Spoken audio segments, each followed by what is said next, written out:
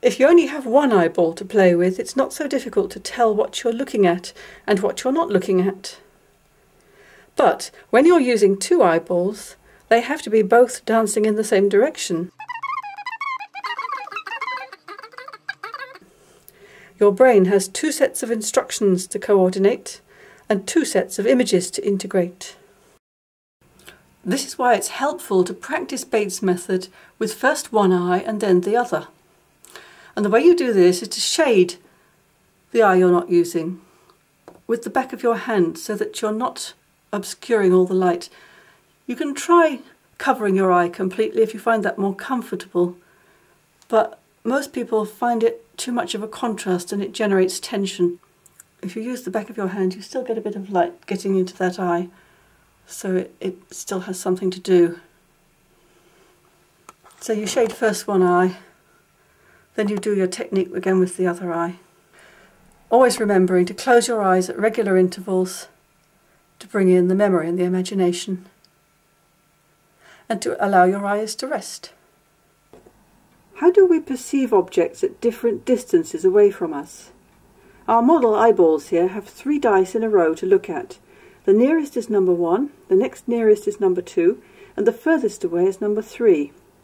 We can choose to direct our attention towards number 1, number 2, or number 3, and if our eyeballs are following our attention, they will converge at those distances, and we will get a combined image made up of the 2 separate sets of information, which makes it feel 3D.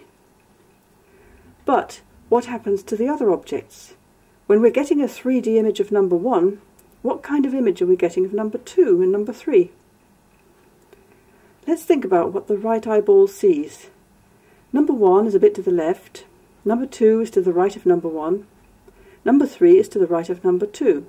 They appear in order from left to right, 1, 2, 3. But what does the left eyeball see? Number 1 is a bit to the right, number 2 is to the left of number 1, number 3 is to the left of number 2. They appear in inverse order, from left to right, 3, 2, 1. If I hold a piece of string to my nose, and the other end is tied to a chair leg or something, somewhere away from me, and I have beads threaded on the string at different distances from my nose, I can look along this string and see a different image depending where I'm looking, whether I'm looking at the first bead, or the second bead, or the third bead. I might think it's just a string going straight out into the distance, but if I close my right eye, I get this image, and if I close my left eye, I get this image.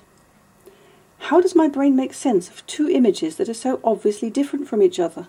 You can't superimpose them. The answer is that the eyes can only converge on one point at a time, and the brain can only make proper sense of the image at that point where the eyes are converging. When I look at the green bead closest to my nose, I see 2 images of the string crossing over at this point. In front of the green bead are 2 strings, and behind the green bead are 2 strings with 2 red beads and 2 purple beads. When I shift my attention from the green bead to the red bead, I see the strings crossing over there.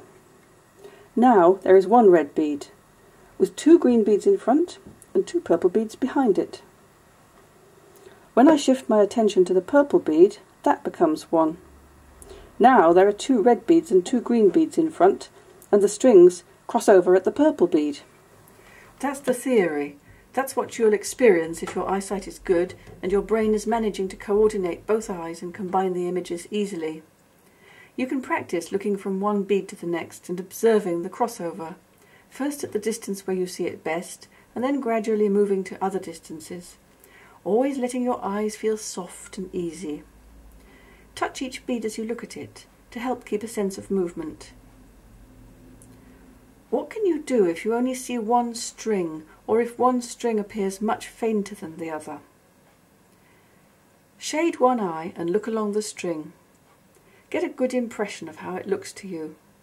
Find the point where it looks clearest and place your middle bead there, with another bead in front and behind. Then close your eyes and remember what this looks like. If you need to, have another look, and then close your eyes again. When you've built up a good memory of that image and can describe it to yourself, Shade the eye you were using and look at the string with the other eye. Find the point where it looks clearest, and if it's different for this eye, place a different bead at this point. Close your eyes again and think about what this looks like. Have another look and close your eyes again. If you work at this slowly and patiently, you'll end up with 2 different ideas of what the string looks like, one for each eye. Now, with your eyes closed, see if you can switch in your imagination between these 2 ideas. See if you can build up an imagination of what it would be like to see both images at once. Describe to yourself the sort of picture you would get if you were to look at the middle bead or one of the other beads. The next bit is to forget about these ideas. Let your mind go completely blank, and then to let your eyes open and look along the string from one bead to the next. Letting your eyes feel soft and easy, and just noticing what you see and what you don't see.